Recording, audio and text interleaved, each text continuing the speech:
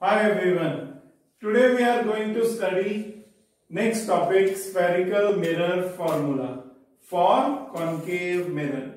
When an object AB is placed beyond center of curvature C, a ray parallel to principal axis after reflection passes through the focus of concave mirror, and a ray passing through the center of curvature is reflected back along the same path in reverse direction because it is along the normal to spherical mirror. The two reflected rays meet at this point and hence form an image A', B'. Point to be noted that when an object is placed beyond C, its real, inverted and diminished image is formed between C and F. Here PF is focal length, PB' is image distance V, PC is radius of curvature R, and PB is object distance U. Go. Here triangle, these two triangles A', B', C and ABC. They are similar triangles. They have these vertical opposite angles 90 and 90 degree.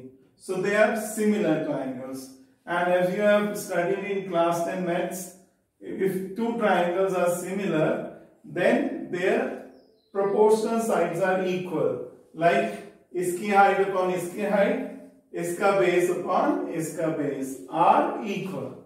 Now see these two triangles A', B', C and ABC are similar. So इसकी height A', B' upon इसकी height AB, फिर इसका base B', upon इसका base CB are equal. Similarly, I have drawn this normal from point Q on principal axis at N, and see these two triangles are also similar, A', B', F and Q and F. So they are also similar. Again, इसकी height A', B' upon इसकी height QN, इसका base FB' upon इसका base NF. Point to be noted, QN is equal to AB. So QN equals to AB, so I will replace QN with AB. Now for paraxial rays, that means the rays close to principal axis, NF is nearly equal to PF. So I will replace NF with PF. Now see equations 1 and 2, their left hand sides are same, so right hand side must also be same. So B', upon CB is equal to FB' upon PF. Now we will convert all these distances from pole, like this B',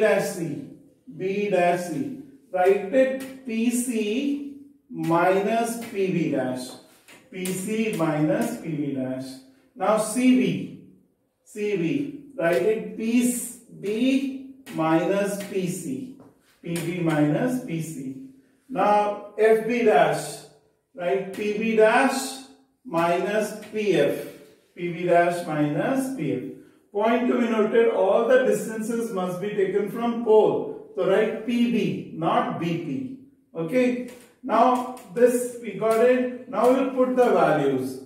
Now see PB, it is U. But since it is opposite to incident ray, so we'll take it minus U. PB' minus V, image distance.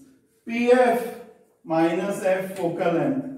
PC, radius of curvature, minus R. And R is equal to 2F, so it becomes minus 2F. Go. Now we will put these values in equation 3. P at PC minus 2F, PB' minus V, PB minus U, PC minus 2F, PB' minus V, PF minus F. Now just open the bracket, then do the cross multiplication. 2F square will cancel. Bring these both terms with F on left hand side, and we get VF plus UF equal to UV. Now divide it by UVF. We get divided by UVF. So here VF got cancelled, here UF and here UV. And finally we get 1 upon F equals to 1 upon U plus 1 upon V, which is called spherical mirror formula. Now we'll study linear magnification. See, I've joined one ray from A to P, which after reflection will pass from A dash. Now see this triangle A dash, B dash, P and A, B, P. They are also similar triangle.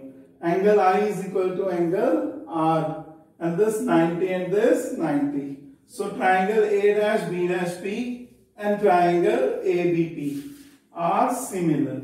So इसकी height A dash, B dash upon इसकी height AB. इसकी height PB dash upon उसकी height PB. Now I will put the values.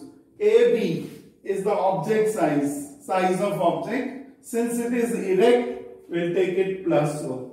Then A dash, B dash, it's inverted image, so we'll take minus I. PB is object distance minus U. PB dash is image distance minus V. Using them in equation 5, we get minus I plus O minus V minus U. So I upon O is equal to minus V upon U. And as you know, size of image to the size of object is called linear magnification. So M equals to minus V by U. So finally, in spherical mirrors, linear magnification small m is I by O, yani size of image to the size of object equal to minus V by U. Thank you.